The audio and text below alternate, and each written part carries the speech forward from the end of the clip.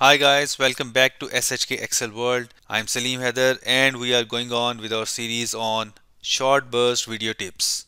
And the series at the moment is on pivot table hacks.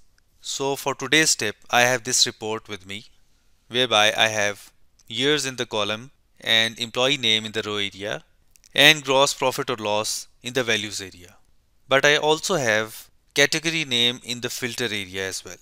So one way of filtering this report on the basis of categories is by selecting one or multiple items by using the drop down option.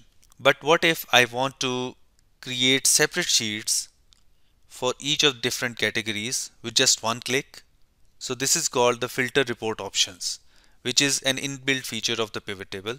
You just click anywhere in your pivot table, go to analyze, and on the extreme left of the ribbon there is pivot table, and after that there is another drop down against the options, and you can see an option which shows that show report filter pages. As soon as you click this, it will list down all the fields that are dropped in the filter area. So at the moment we only have the category name. So you just select your relevant field and press OK. So as soon as you press OK, you will see that Excel will create separate sheets for each of the items in your category. For example, it has created beverages and also filtered the beverages.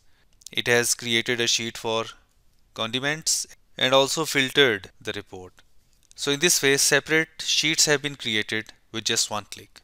Hope you have liked this video. Do not forget to subscribe to SHK Excel World and stay tuned for future tips as well.